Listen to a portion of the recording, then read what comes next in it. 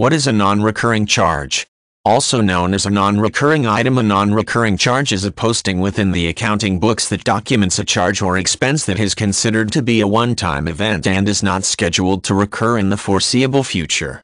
Typically logged as part of a corporation's operating expenses, a non-recurring charge may have to do with an expense that arose from an event that was out of the ordinary, or even the need to purchase goods for use in the expansion of the company, such as outfitting a newly opened sales office.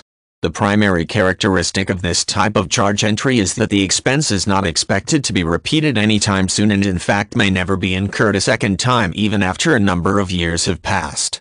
There are a number of examples that illustrate the nature of a non-recurring charge. One of the more common is the purchase of some type of good that will be used indefinitely in the course of business. For example, if a local business chooses to purchase a calculator for use in the accounting department, the charge is considered to be non-recurring. There is the anticipation that the calculator will last for an indefinite number of years before there is a need to replace the item, meaning there is no need to budget for a replacement from one accounting period to the next. Other examples of a non-recurring charge have to do with one-time expenses that are highly unlikely to recur on some sort of ongoing schedule.